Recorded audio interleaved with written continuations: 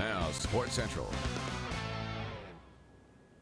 Day 2 of the NFL draft kicked off today at 4 o'clock, rounds 2 and 3. The draft is still taking place, so we can't show you any of the broadcasts until 11 o'clock tonight, but a lifelong dream came true for a local product today. Former Central Grizzly star cornerback Jaylon Johnson was taken in the second round, picked 50th by the Chicago Bears. Not only is Chicago getting an extremely intelligent corner who graduated in just 2.5 years at Utah, he's a shutdown corner who only allowed 3 touchdowns in his 3 seasons with the Utes. He's a 2-time first-team All-Pac-12 selection. He had 7 interceptions, 2 for touchdowns with 21 pass breakups. While he was at Central, Johnson was named to the U.S. Army All-American Bowl. A huge congrats to Jaylon and his family tonight.